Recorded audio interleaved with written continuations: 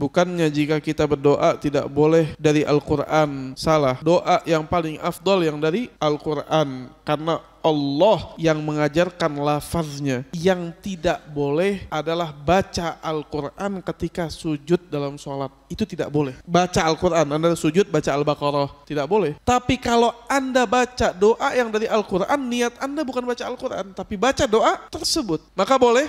Boleh. Innamal a'malu binniyat. Tergantung niatnya. Sebagian ulama ada mengganti dengan kalimat Allahumma, karena Rabbana seringkali doa-doa di ayat dengan Rabbana. Tapi wallahu ta'ala alam, yang sampai kepada saya ketika saya pelajari, ketika itu Anda niatkan doa tidak masalah, karena Anda tidak membaca ayat selanjutnya atau sebelumnya. Anda baca doanya, Rabbighfirli wali walidayya warhamni warhamhuma kama rabbayani shaghira. Saya baca doa, enggak lagi baca Al-Quran. Doa itu saya dapatkan lafaznya dari Al-Quran. Ketika Allah ajarkan lafaznya, artinya Allah senang diminta dengan lafaz ini. Allah suruh, maka ini lebih mustajab. Bukan gak boleh saya doa pakai bahasa Indonesia, boleh. Ya Allah, rahmati saya, ampuni saya dengan kedua orang tua saya seperti mana mereka menyayangi saya dalam waktu kecil. Boleh, boleh.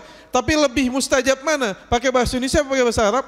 Pakai bahasa Arab, karena Allah ngajarkannya dengan yang ini. Allah lebih senang. Walaupun dibuka, bab doa itu luas, dibuka. Mau pakai bahasa apa aja boleh. Anda gak hafal bahasa Arabnya, mau pakai bahasa Sundanya pun boleh. Bukan dalam keadaan sholat, ketika sholat dalam hati. Mau pakai bahasa Jawa pun boleh. Gak mengapa. Allah Rabbuna, Allah Rabbnya kita tahu. Tapi Allah lebih senang ketika Allah mengajarkan dia apa? Diambil. Dan ini menunjukkan Allah perintahkan. Seperti mana ketika Anda baca Qul a'udzu birabbil falaq. Anda bisa niatkan baca Al-Quran atau Anda niatkan doa. Karena kita tahu isinya apa? Doa. Qul a'udzu birabbil falaq. Aku berlindung kepada Tuhan subuh. Min syarri ma khalaq. Dari kejelekan makhluk. Wa min syarri ghasiqin idza waqab. Dan dari kejelekan malam apabila menyelimuti. Wa min syarri naffatsati fil 'uqad. Dan dari kejelekan penyihir-penyihir yang niup-niup tali buhul. Wa min syarri hasidin idza hasad. Dan dari kejelekan orang yang berbuat hasad apabila dia sudah berbuat hasad. Ini doa.